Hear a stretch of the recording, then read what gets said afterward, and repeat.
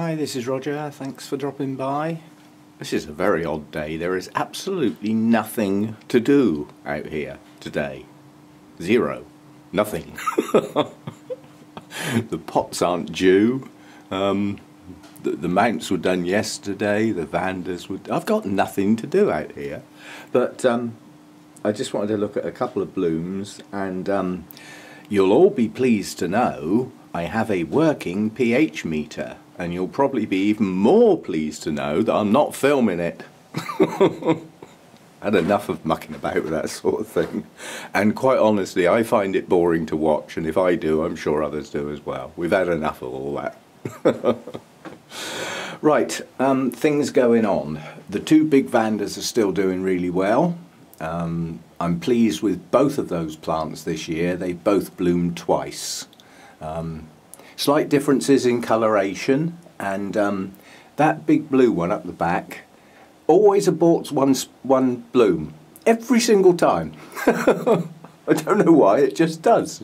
Last time it was one near the base of the spike. This time it's the terminal bloom. Didn't quite make it, but there's more than enough there. I don't mind an odd bud blasting. It's just the way of things, I suppose. Both of those have bloomed twice this year, and they've both put on quite a lot of top growth, good new leaves up the top, nice and clean. That's what I like. Vandas are like cattleyas in as much as their leaves have got to last a hell of a long time. So if they get bashed around, or bug damage, or slug damage, or sunburn, or anything like that, you've got to live with those leaves for a long time. And you know, if you start hacking them off near the base, you get that bare stalk at the bottom, which just doesn't look elegant, quite honestly. So I'm pleased with the top growth on all my vandas. They've all done really well. This big one here didn't actually bloom this year, but that was a relatively young plant when I got it, and it bloomed for the first time last year. It's putting on good top growth, so I would expect it to bloom next year. The orange one's out of bloom now, but I mean that's bloomed 3 times this year, and 2 of the bloomings were double spikes, so it's effectively had 5 spikes this year. You can't complain about that sort of thing. The 2 little seedlings up there, so I don't know what I'm doing with the camera here, bending over backwards. I'm not sure I will keep those, simply on the grounds that, you know, this little seedling here is probably 3 or 4 years off blooming, and this one here is probably 2 years off blooming. They're both growing okay, but they're a long way, and if they start getting as big as these, I'm going to run out of places to put them, so I might actually pass those 2 on. They have got names, both of them, so they could be looked up to see what the blooms look like. Anybody want some vandas? Over here, the Cinnamon Twinkle is opening up more spikes now. It's still got plenty to go. This was the first spike to open, followed by this one, and it's moving around the plant. And it's got spikes that are still, you know, tiny little buds on them. So that's going to be in bloom a nice long time. The repotted Deesas, the last time I repotted Deesas, I had some tiny little seedling type plants given to me, and when I repotted them they keeled over in days. They just rotted off at the base. They were not happy plants when they went in, and they didn't last long.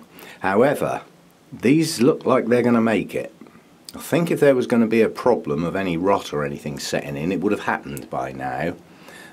So I think I've managed to successfully pot them. These were the little seedling growths, basically. That's a little community pot. There's a couple of leaves don't look happy. I think there's one plant in the middle that's probably not going to make it, that I'll keep my eye on, obviously. The one thing that just shouldn't be allowed to happen, if you've got collective Deesas touching each other or anything, if you start seeing any rot or anything like that, you need to get at it, because it will spread. They're very susceptible to that sort of thing. You know, they're a constantly wet plant, you know, and where you've got constant moisture, and certainly this time of year the old temperatures are down, rots can get at things, you know, it's as simple as that. on that subject, where is it? Here. I've got one Sherry baby pushing a spike out, but I had 2 potfuls. And this one's, I didn't film it, but this one's just been chopped to pieces. Right in the centre of the plant was one of those bulbs turning that brownie colour and soggy. And that's an instant job. So basically I split the plant, put it in some new media, cleaned it all up, and effectively it's starting again. But I know what the problem was, or I can guess what the problem was. Pot was far too big for it. And this goes back to a time when things needed repotting because the media was breaking down, and I didn't have what I call cosy pots for the root ball, for the size of the plant. And obviously the bigger the pot and the poorer the root system, the longer your media is going to stay wet. And, you know, now I've got lower temperatures, I've really got to watch out for that sort of thing. Especially on the Oncidium types. They seem to be the most prone to getting sort of bacterial infections and things like that. So you just got to be mindful as you're going around watering and things like that. Look at the colour of your pseudobulbs, especially the older ones. And if they start getting an orangey brown look, just pinch them gently. And if they feel in the slightest bit soggy, get them out fast. It's a thing that will spread. That bacterial type infection.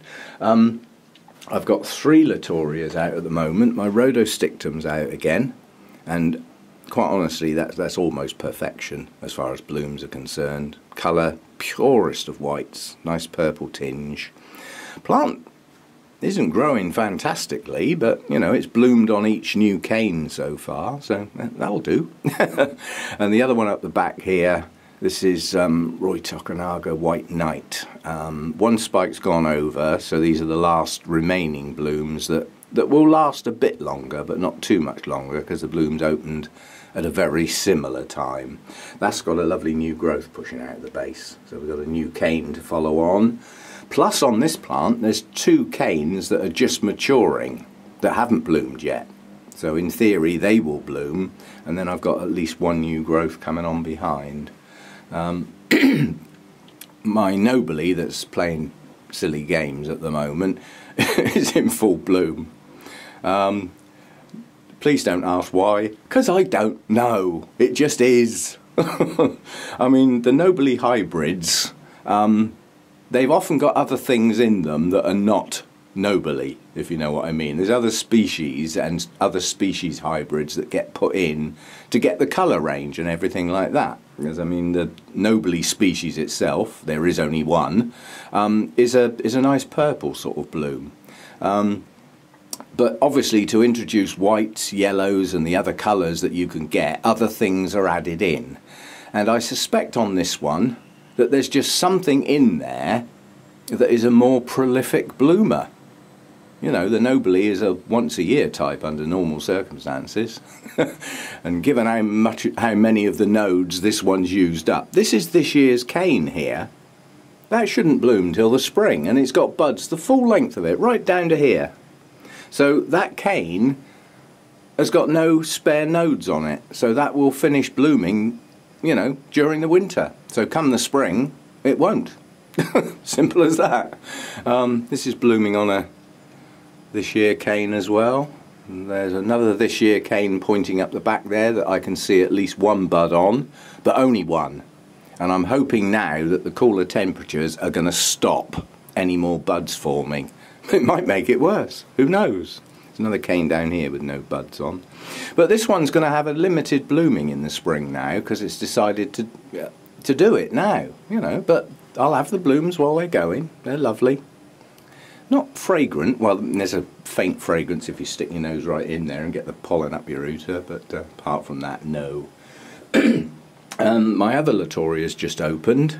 Now these are tiny little blooms. That's not what I was expecting, I must admit. And quite honestly, the inside of the bloom is not that spectacular. Most of the colour's on the back of the plant, on the back of the blooms. Lovely spotting on the back, but the front is decidedly average, I'll call that. And that's a cross between Polysema and Aberrans, so that's doing quite well. That yellow thing, I've forgotten the name of that, it's somebody's name, Hamiltonara or something like that. The blooms are lasting well, but I do see some little turning on some of the tips, so probably another week or something like that, that will be gone. The only spike left on Harveyanum is just finishing, so I'm pushing on the new growths on this one to get this going. That's got a fine kiki on there with a good root system. I need to get that off, but I might actually just leave it there until the spring, when at that point, if I pot it, it's got the longer days and the better weather to take off, if you see what I mean. If I take it off now, it'll probably just go dormant and sit there and do nothing. There's quite a lot of that going on in here at the moment, doing absolutely nothing. My spike on my Rhynchostylis is the buds are pushing on now, starting to show the spotting. So it is going to be a spotty form, I would think, looking at the buds, but having never bloomed before, it's a wait and see. Up the back there is my reed stem epidendrum up against the glass, and I was quite pleased because one of the canes looked like it was producing a spike. Well, I'm even more pleased now because every single one of the new canes is producing a spike. That's going to be quite a show. Lovely deep orange with yellow centres. But you can see the one on the left there is just starting to show some buds, and the others are just pushing up now. But all the new canes are going to bloom, so I'm well pleased with that. And then if it's in its ideal world and it's happy, a lot of the radicans style epidendrums do actually have a sequential effect to them. They open their blooms as a sort of flush, and then occasionally they can push on some new buds sort of and continue blooming for a while. So it's another type of spike, you know, leave it on there until you're sure it's not going to bloom anymore. And I've even done that. I doubt if I can film it. It's through there. That's the one that was in flower when I got it. And I haven't cut it off, and do you know what? I think that's actually got some buds forming at the top. But we'll wait and see. That will have been quite a few months since it finished blooming, and if those buds do form, well, that's quite impressive. What else have we got going on? I've got a Phalaenopsis type dendrobium that's pushing on some buds nicely. Well, there's two actually, but you can see the buds on that one. Not many, that's not a good spike. But then the plant nearly didn't make it, so anything is better than nothing. Cattleyas still looking good. Fragrance on that is powerful. Certainly for the first week, there was hardly any sign of fragrance at all. But as time's has gone on, the fragrance has just got better and better. So I am well pleased with that plant. Only one new growth since I got it, but that's the result of that new growth. So obviously the plant's reasonably happy. I don't think that Cattleya is ever going to have more than a couple of blooms on a spike.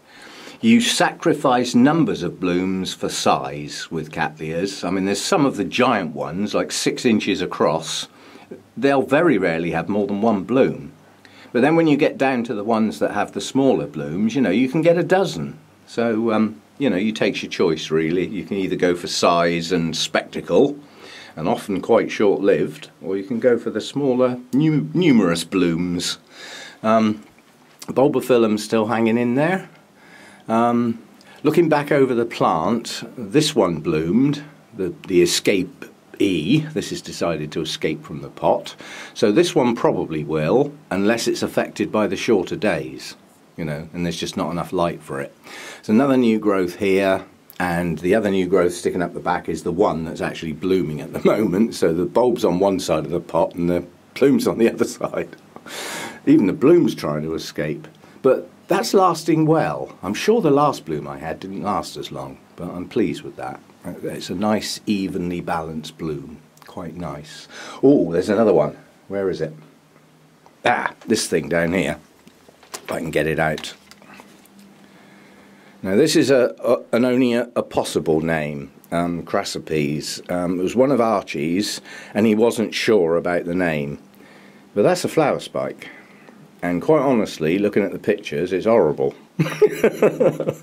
But, you know, at least I've got one, you know.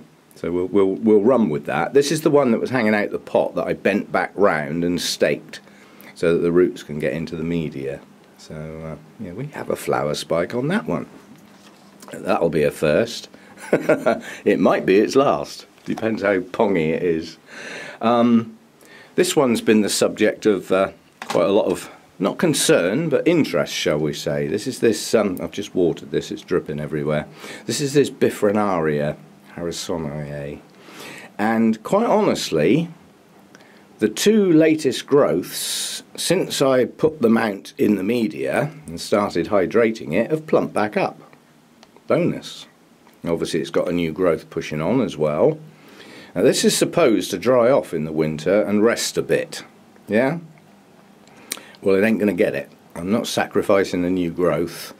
So this year it's not going to get treated properly. I'm just literally going to leave it in here and keep those roots hydrated.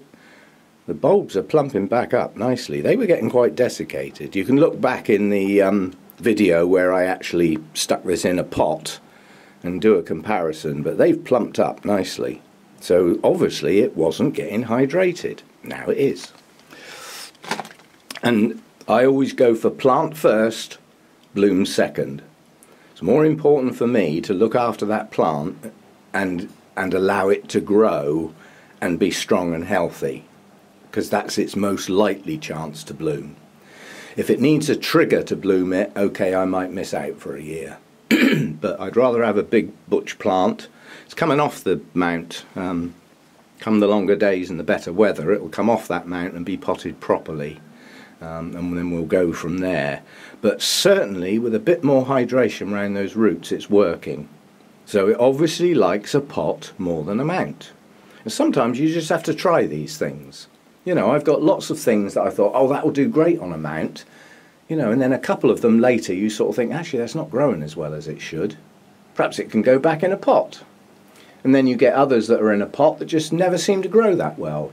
You try them on a mount and they take off like a rocket. It's just finding a comfort zone at individual plant level, I think. You just got to... Sometimes it is trial and error. My, what do you call it up the back, Victoria Reginae, if you look at that, I don't know how close I can get in this light. Those are buds.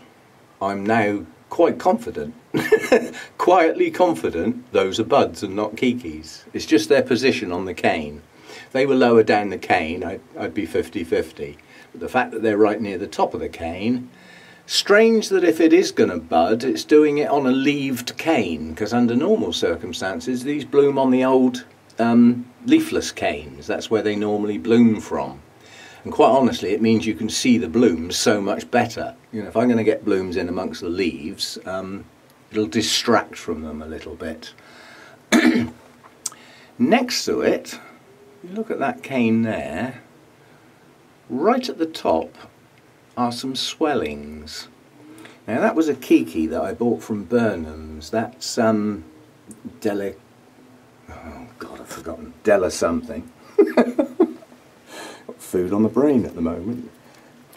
Della Tescans or something like that.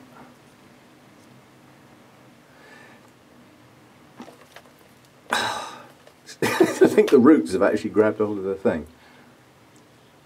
Delicatum. I'll get there in a minute. It's a Kingianum type that has white blooms and is probably one of the most fragrant blooms you can get for the time of year.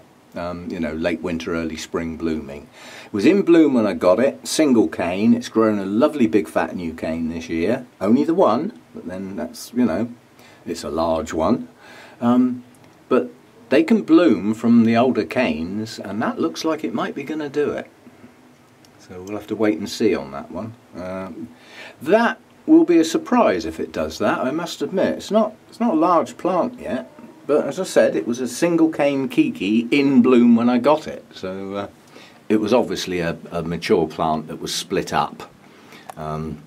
Kiki's taken off probably, and the plant split into small bits. I know what Burnhams do. They grow things up to specimen size, and they can put them in their orchid paradise for display purposes. But there comes a time where they've got to be repotted, and at that time it's a nursery. You know, its objective is to open its doors, people come in and part with their money, otherwise it goes out of business. So there comes a time with their specimen plants where they actually have to be repotted. They've just outgrown their container, and they'll take that opportunity to split one up now and again, and then you get a nice selection of plants, albeit either divisions or Kikis, that they wouldn't normally sell.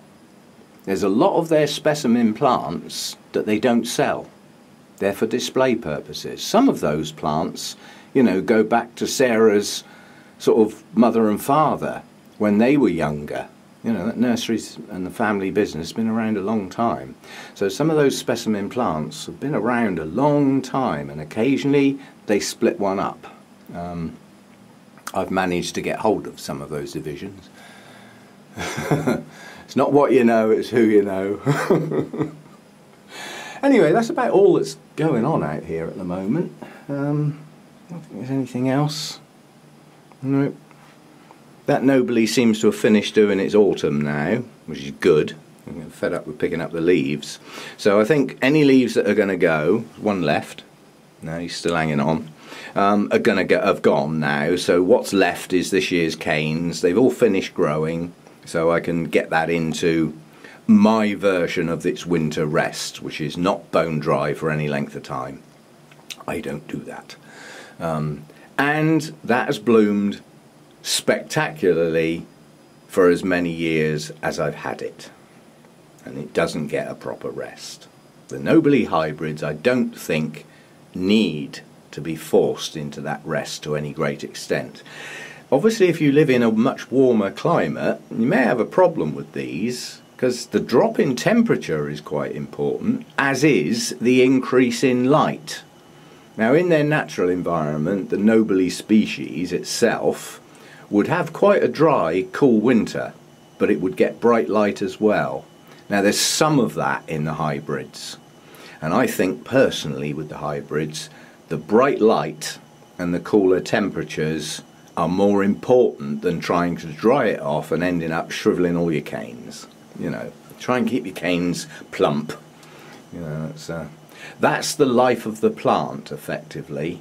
And after it's finished blooming, that's the support for the new growths in the spring. Yeah? Along with some new roots, hopefully. So that's what I do with them anyway, and they've always bloomed successfully, even at the wrong time of year. Dopey thing. What else was I going to show? There's something niggling me in the back of my mind. Oh yeah, I've got a failing Tulumnia that's decided... Oh, let me get him down. This is a badly desiccated plant. It is pushing out a little new growth, very weak, but it's got virtually no roots. This was one of the ones that went down badly, and it pushed up a flower spike which promptly aborted. Well, you can see there's another good reason for not cutting your spikes off. Now, I shouldn't really let that bloom, but it's got 2 buds. That's not going to drain that plant any more than it already is. The plant still might not make it. It's, out of the Tulumnias that are recovering, this one is just not doing very well. I've got one other as well that just will not put out new roots.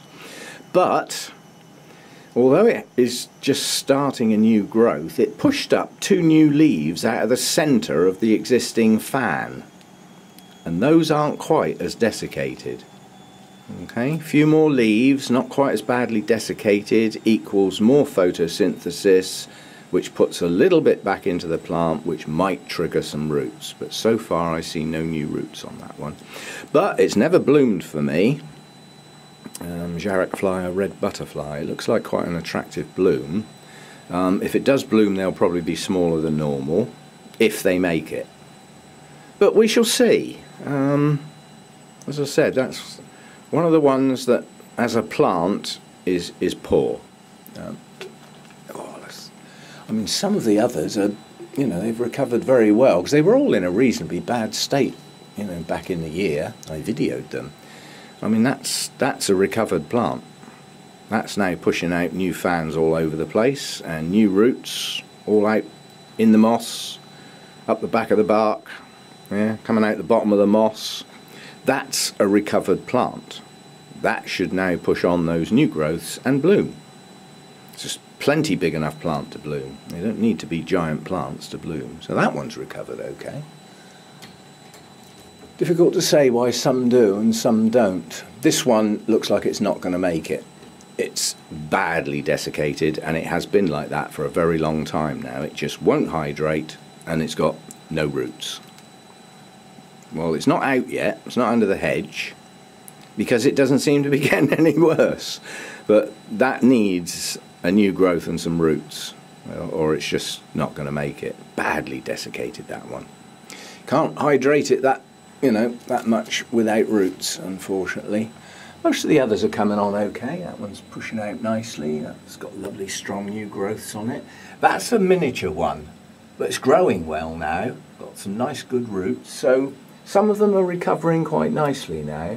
They've got the new growths, but there's just those two. That one and that one just won't push on. But give them time, perhaps. We'll wait and see. Yeah, you can chuck a load of comments in. What do you think? I'm getting to the point where I'm fed up with the sight of this thing, and it's a very large mount.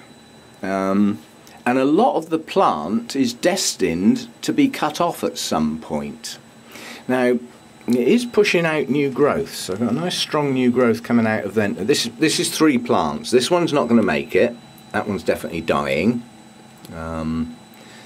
And it only had a couple of bulbs, so I'm not fussed about that part.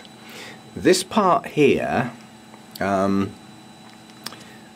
it's pushed out a new growth there with a reasonable leaf on. Sorry, the one I've got in my hand is part of a different plant. It also pushed out this growth with a leaf, a little bit of discoloration on it, but at least it pushed a new growth out.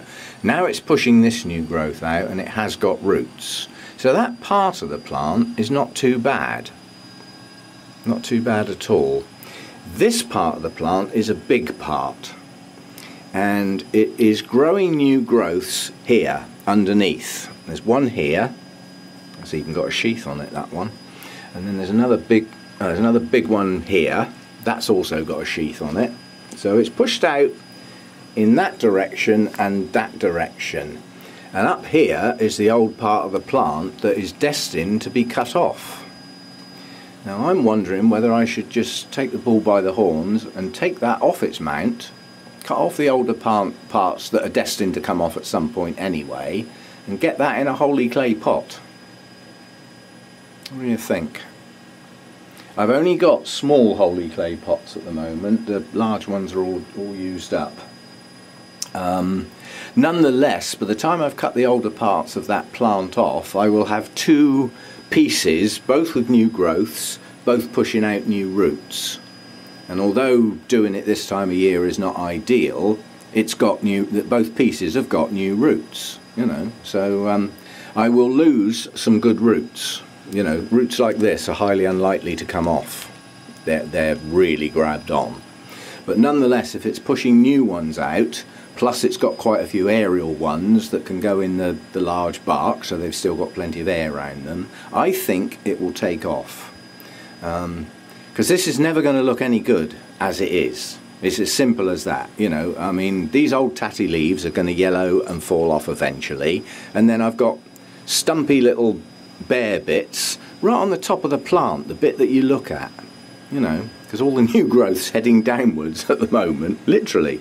This one's on the lower part of the plant, so's this one, and so's that one round there. Everything's going down here, and it could do with coming back up into the light. So I think I might give that one a hack. That was virtually a lost plant. That was an infected plant, basically, so it was virtually lost, and I gave it a go. I treated it, repeat treatments, and the new growths are coming out quite nicely now with new roots. So I think it's sort of recovered, but I think I ought to rejuvenate it now, because I'm still worried that that dreaded F stuff is in there in a dormant state rather than a dead state, and it could fire up again and get into those new growths. So I think it might be prudent to actually get that off the mount, get the older part of the plant off completely. That'll also give me a chance to recheck the rhizomes while I'm at it and see if the treatment's done its job properly and the newer parts are okay, and just get the smaller pieces going in a holy clay pot. Yeah, I think I might actually do that. If I do it, I'll film it, obviously, because that'll be quite an unusual thing to do, tearing a plant off a mount, spoiling its nice root system. Anyway, that'll do for today. I'm now going to go out and try and start my flipping car, because it's the man still hasn't been over. He was supposed to come last night and didn't, so I'll have to go and knock on his door again. And yeah, I've got shopping to do today, so if the car won't start, because it's intermittent, some days I go out there and it starts fine and other days not a light. If it starts, then obviously I'll get as much done today as I possibly can. Hopefully the man will be over this evening. Starting to get a bit worrying, because although most of the time I don't need that car, but coming up to this weekend I do. My daughter's supposed to be coming down, and it's an Orchid Society meeting, and both of those are probably not going to happen if the car's not right. So it's becoming a worry. Life's a worry, and then you die. Anyway, I'll leave it at that. There's a few things going on. That's all this one was, and you know, it's going to be that time of year, I'm afraid, you know, where there just isn't much going on. So you'll probably find that videos are going to get a bit thin. Seriously, you know, just literally, I'm not going to film for the sake of it, you know. So you know, they may get a bit thinner on the ground. Give me a bit of a rest. So right, see you next time. Thanks for dropping by.